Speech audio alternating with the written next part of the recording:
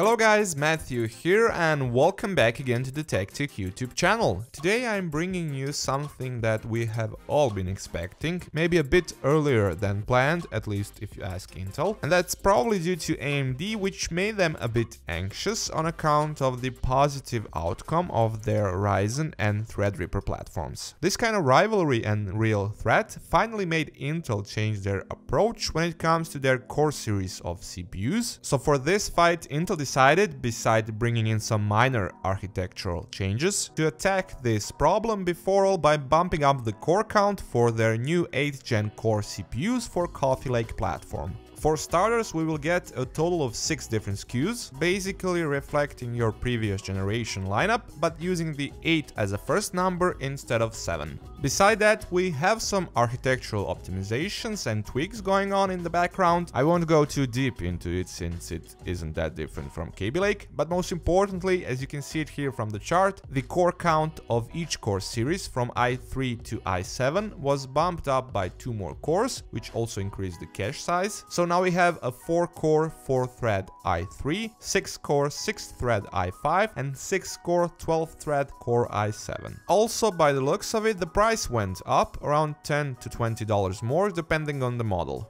As some of you may notice, this particular sample that I have here has 3.6 GHz engraved onto it, which indicates that this is a Core i5 8600K, as the Core i7 8700K runs from 3.7 GHz upwards. I was actually personally more excited into checking it out, since this represents the more mainstream-oriented segment of CPUs, which is found in value builds. This little beast packs a total of 6 cores, of course without hyper-threading feature, but we are used to seeing that from Core i5 series, and it can go up to 4.3 GHz on turbo boost while having 95 watt TDP. Yes, it has an integrated GPU also, but you'll only get a slight bump in frequency and that's it, no major architectural changes.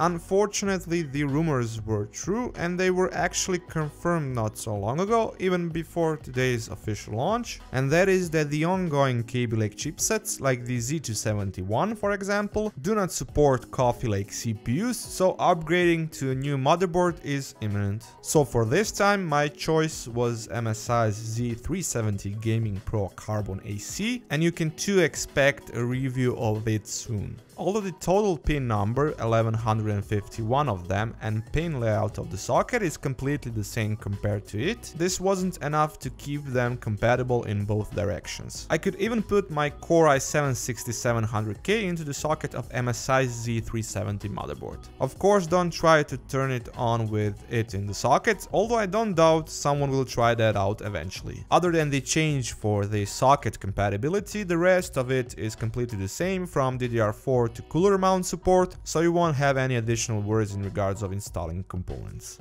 Another very pleasant surprise beside the core count rise was hidden in the form of the overclocking potential of the Coffee Lake and this particular CPU. I've managed to reach fully stable 5.1 GHz at 1.285 volts. Yes, you've heard it correctly, over 5 GHz of frequency for daily use and with, so to speak, normal voltage values. Now that's really something. I could even reach 5.3 and 5.2 GHz, but it just required too much voltage in order to be stable, which is just not worth it in my opinion compared to the 5.1 GHz at just below 1.3 volts.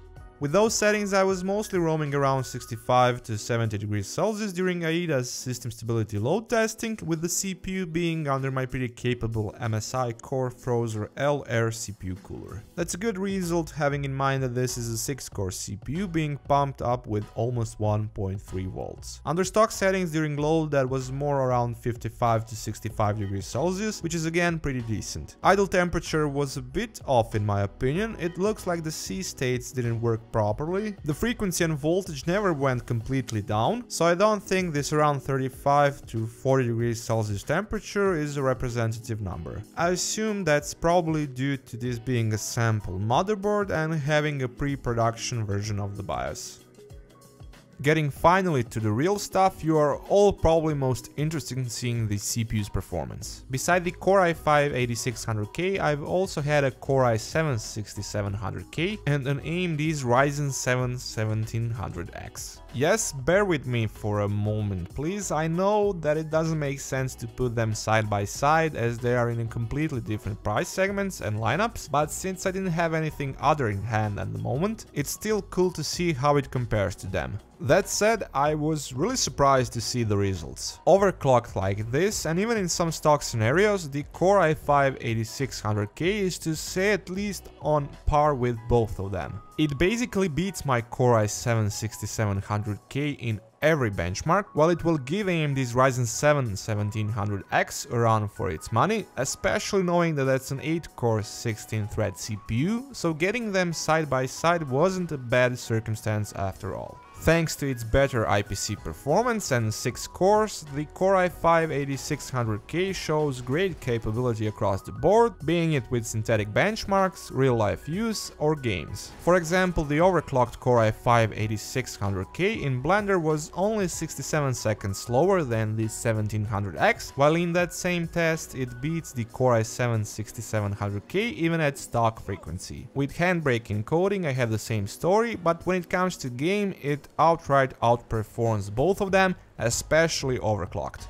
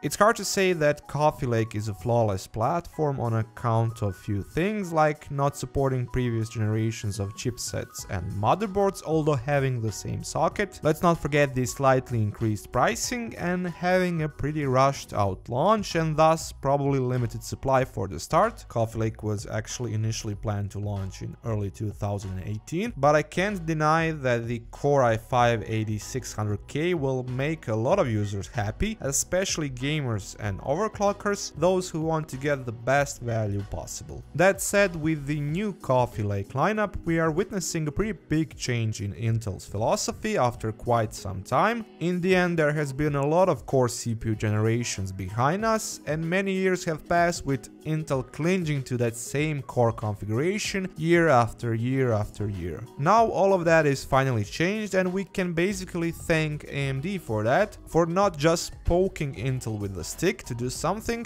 but rather hitting it with the baseball bat. That's it guys for this time from me. Thank you once again for watching. Feel free to toss me a thumbs up if you like what you saw, that really helps me a lot. Leave a comment down below if you have any questions about this product or if you want to leave your suggestions, and of course feel free to subscribe for content further down the line, or you can just check out some of my other videos from before. Until then, catch you later guys.